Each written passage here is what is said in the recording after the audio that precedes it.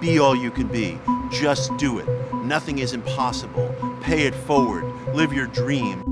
Positive thinking surrounds us. It's the language that we use in everyday life. It's the language that people use when they're trying to persuade us of something. And it all comes from one simple idea that bubbled up in American mystical subcultures in the mid-19th century. It was this: thoughts are causative.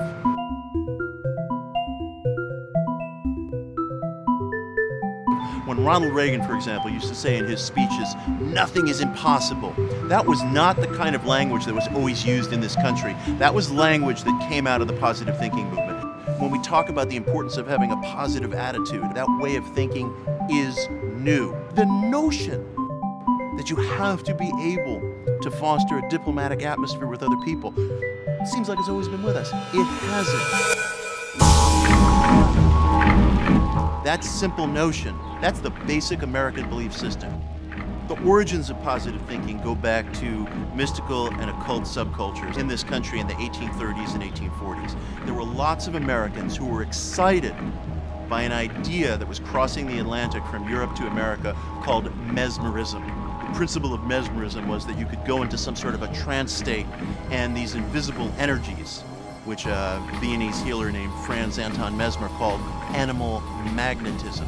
These invisible energies that controlled life could be manipulated. Well, Mesmer may have been incorrect about the existence of invisible ethereal fluid, but in his approach, he happened upon some of the earliest concepts of the subconscious mind. There was a movement called the mental cure, which sought in some ways to combine Mesmer's ideas with an early rough understanding of the subconscious mind. And people believed you could use your state of mind, you could use an appeal to God and your own sense of faith to heal the body. As the decades wore on, Americans like to innovate. They don't take an idea and just settle on it. They immediately start thinking about how that idea could be applied to other areas of life.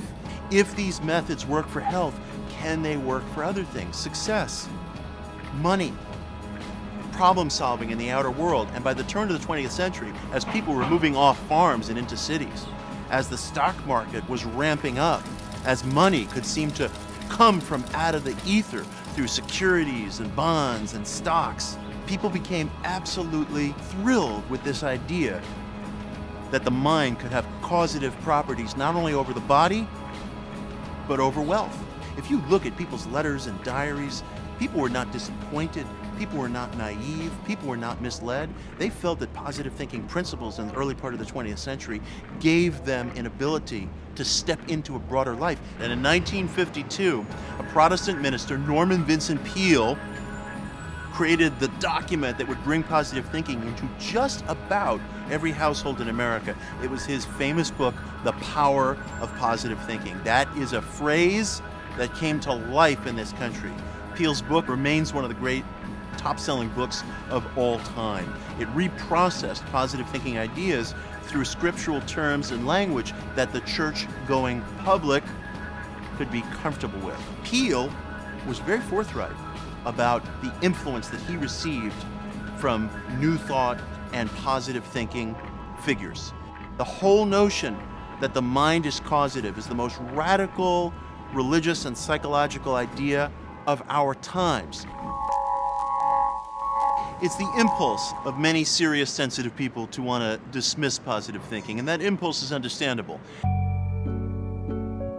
The mistake of the positive thinking movement is that it has tried to argue this idea that we live under one basic mental law. We live under many laws.